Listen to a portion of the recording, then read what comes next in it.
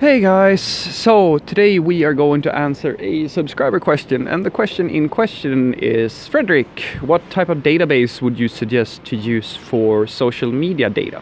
So let's get into it.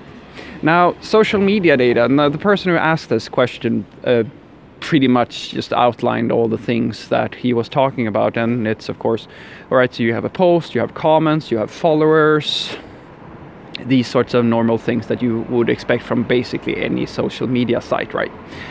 And the way that I kind of think about this is very basically I just asked him back, how big do you want to make the system? Because if we consider the size of the project itself, it may actually vary a little bit. I'll give you the short answer. The short answer is a graph database, because a graph database is pretty much like, if you look at what the larger companies are using, they are using graph technology to represent a social media network, because that is actually what it is. It is a graph of, well, people connected to various entities within that system. So it fits very, very well into a graph system. But I will also raise my finger and I will say that there's a very good reason as to why that is, and why that is very common at large scale, but it might not necessarily be the best thing when you first start out. It could be, I'm not saying you shouldn't try it out, but just hear me out first and foremost. So you see, the benefit of having a graph database at scale is because you will have a very complex set of features.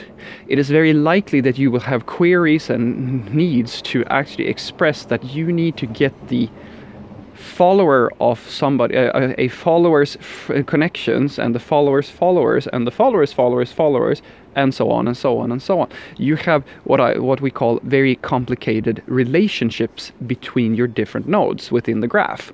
And once you have that sort of problem, it becomes very, very unperformant to use a so-called relational database, for example, where you traditionally just have a very linear, like a one-dimensional structure, and in order for you to actually express a relationship and basically grab the data that is related to each node, or each row in this case in the table, you're going to do what we call a join. And a join is basically you just finding two tables where the first row has some type of external foreign key, if you will, where you can latch on the row from another table onto that instead, and basically switch out the ID for that row, because that ID maps to a row in another table.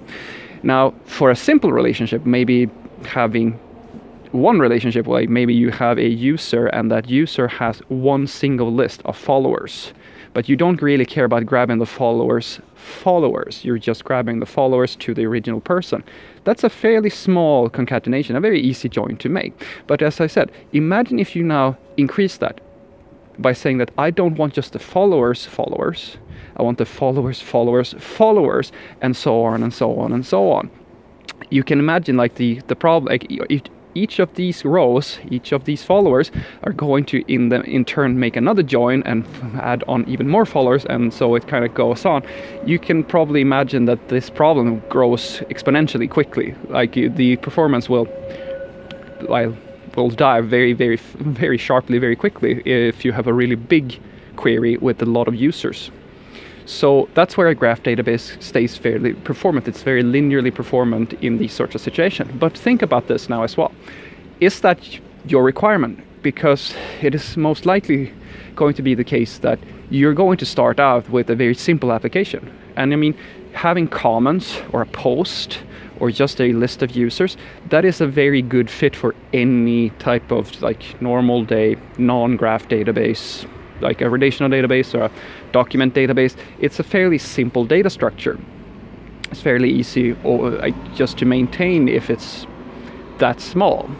So what I want you to think about here, and this is what I told this viewer, was that if you have the need to have a sophisticated query structure, in other words, that's the thing that should dictate it. How sophisticated do you need to make the graph of all these users or all these entities? If it really is a true social network, it's not something you're just doing as a toy project, it's something that's going to be used at scale, then you should look at a graph database. And if that's the case, my personal favorite is Neo4j.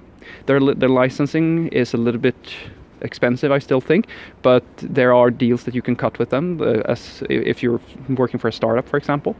But the community edition is really good. I really enjoy working with that database. But unless that is your use case, because remember, that is you really need to think about that.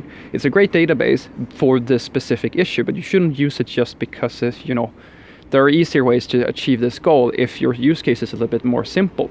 And that's what I want to touch on. If you're just making your own personal network, like take Facebook, for example, they didn't start off with a graph database. They had a normal MySQL database, just as like most people had back in those days. And what I'm saying is that is the sort of, that may be the best first step. Because remember, it's about the size of the problem. It may be that the big boys and the big girls, you know, the big companies, they use graph databases. Because, as I said, they have a network that is so massive that they kind of need it, let's be honest. But you, just starting out, may actually benefit from just having a more simple thing, which is as basically what I'm saying here. So think about that before you make the decision to go with a graph database. Because remember, just because you are, you know, just because you have the idea that somebody else is already, well, doing basically, you shouldn't just go and do the exact thing that they are doing without really considering the use case they have versus what you have.